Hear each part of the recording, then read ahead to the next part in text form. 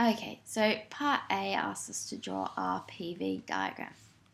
Now we start off with an adiabatic expansion. So expansion, we're going this way, and so here's our state 1, and we're expanding to state 2.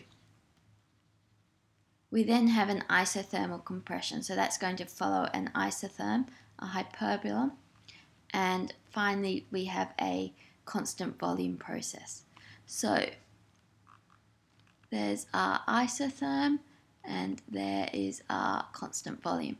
So this here is 0.3. Now this first one we're told is adiabatic, so Q is equal to 0, and we're told that the work is equal to minus 125 joules. So it's negative because the work is done by the gas as it expands.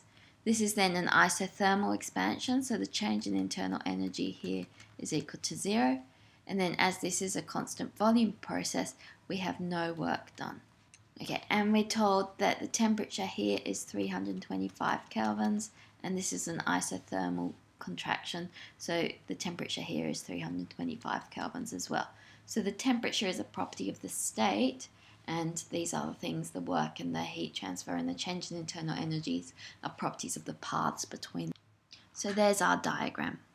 Now the part B says what's the heat transfer in this step here, so going from 3 to 1. Well, to do that we can work out what the change in internal energy is in this step, and we know that there's no work done, so all the change in internal energy must come about due to a heat transfer. So let's look at the change in internal energy going from 1 to 2. That's just equal to Q plus W from 1 to 2. So that's 0 minus 125. So that's minus 125 joules. So the change in internal energy is equal to minus 125 joules. Now there's no change in internal energy here. And around the cycle, the total change must be 0. So the change in internal energy going from 3 to 1 must be equal to 125 joules.